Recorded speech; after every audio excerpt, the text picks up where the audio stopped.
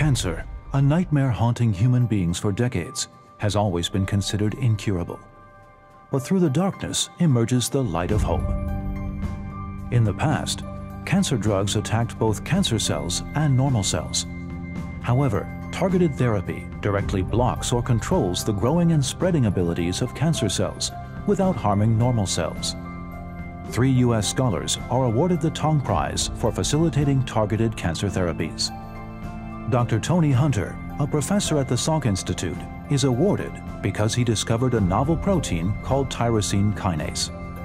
I called up several people and said, have you ever heard of a tyrosine kinase? And they said, no, we haven't. So as far as I could tell, it was new.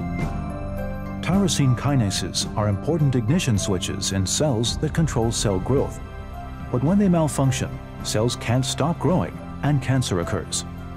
One such deadly cancer is chronic myeloid leukemia.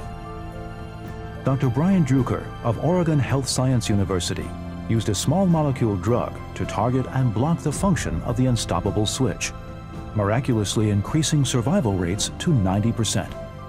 The drug imatinib, or Gleevec, was the first of its kind and is considered the most successful targeted cancer therapy of the 21st century.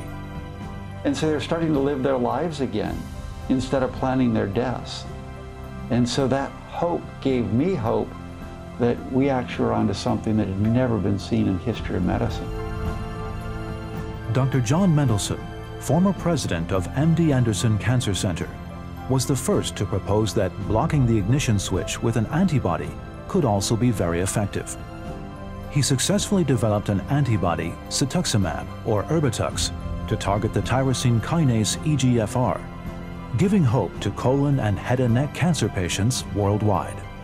There's no perfect treatment, and I think that the new treatments that are being developed are getting us closer to understanding why an area becomes important.